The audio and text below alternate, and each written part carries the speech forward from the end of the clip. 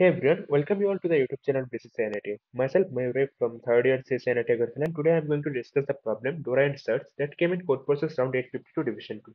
So the problem basically has a permutation of length and we are asked to find a subsegment such that none of the elements at its ends is either the minimum or maximum of the entire subsegment.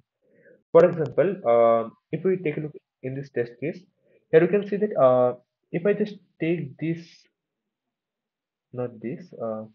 If I take this subsegment, then the minimum of this subsegment is 2, the maximum of this subsegment is 6, and none of them lies at any of the extreme ends. That is either in the left side or in the right side. They are somewhere at the middle. But if I take the last test case, here I can see that the minimum is 1, which lies at the right end. And so, it is not possible. And if we take any further subsegment of this, you will see that either this or that way, it's not possible the smaller or larger number always exist at any of the left or right ends. So some of the initial thoughts that come to our mind are like, if I take any subsegment of length 1, let's say the subsegment has a value of only 2, then it is the smallest value as well as it is the largest value and it occurs at the end, so it is not possible. Now if I take a subsegment of length 2, so let's say the values are now 2 and 5. So again, the smallest value will be at one end and the largest value will be at another end. So again, this is not possible. So length of 2 is also not possible. Now length of 3, let's say, for example, if I take 2, 4, 5, 4, here in this case, it is also not possible because the small value, it is lying at one of the ends. Now if I take, let's say, something of length 4, then here you can see that the smallest value is at the middle, the largest value is at the middle, and so this is a valid one. So this is some kind of initial thoughts that come to our mind. Okay, like in this way we can form the subsegment.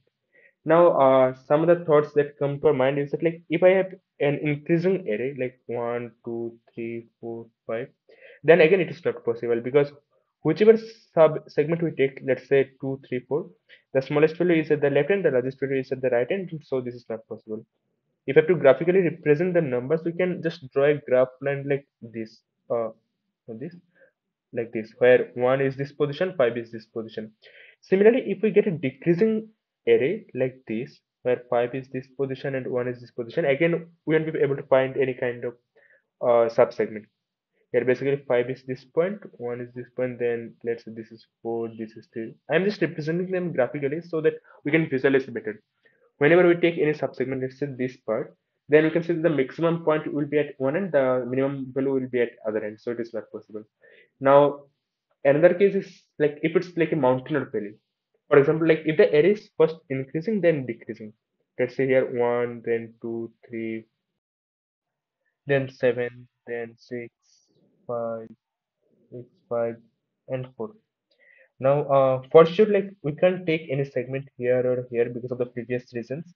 And if we have to take a segment like this, now we can see that even though the largest value is not lying at any of the end, but the smallest value is lying at one end. So again, this is not possible. The same reasoning will be applied to a value. Like if the numbers are like 8, 7, 6, then 1, 2, 3, 4, and 5, like this. So whichever segment we take, it is not possible. So basically, we need to find a sequence in the form like first increasing, decreasing, increasing like that, or decreasing, increasing, increasing. Sorry, decreasing again. Like such kind of pattern, a jigsaw pattern or something like that. Now the thing is like how to find this kind of pattern.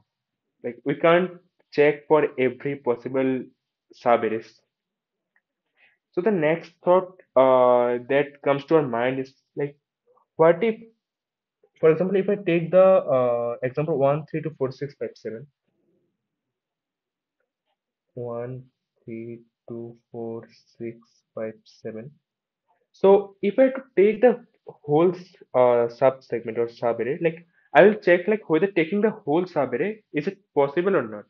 Here I will see that the smallest value is lying at this end, the largest value is lying at this end, so it is not possible.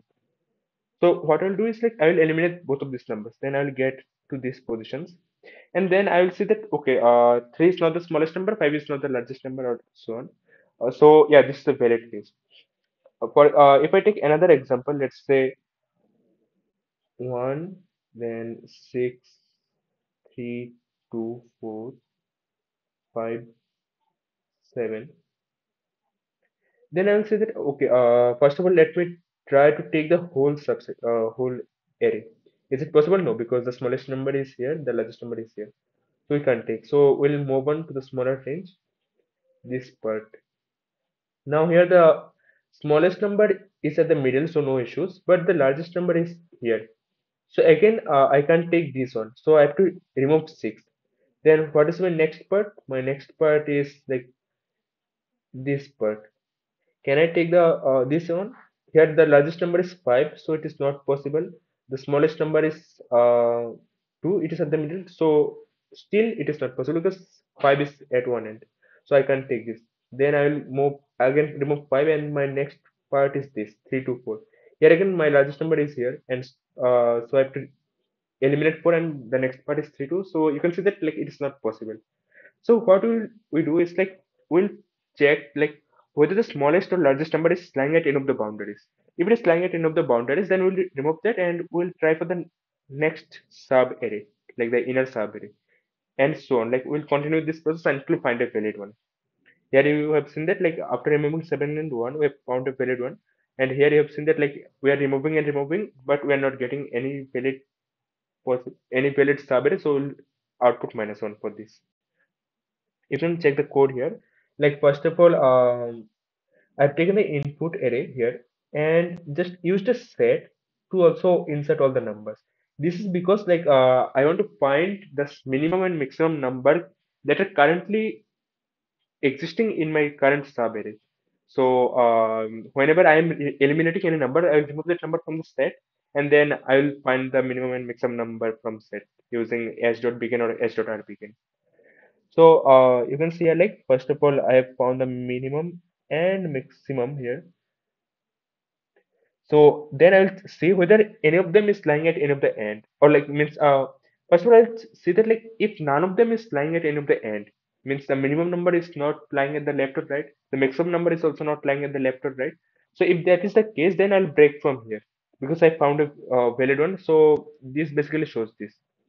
And then, if this is not the case, that means like in either the smaller number is lying at one end or the larger number is lying at one end. So if the smaller number is lying at one end, then I will erase it. I will remove it. I will increment L plus plus. Like if my left position is having the minimum or maximum value. Similarly, if my right position is having the minimum or maximum value, then I will just decrement R and remove that number.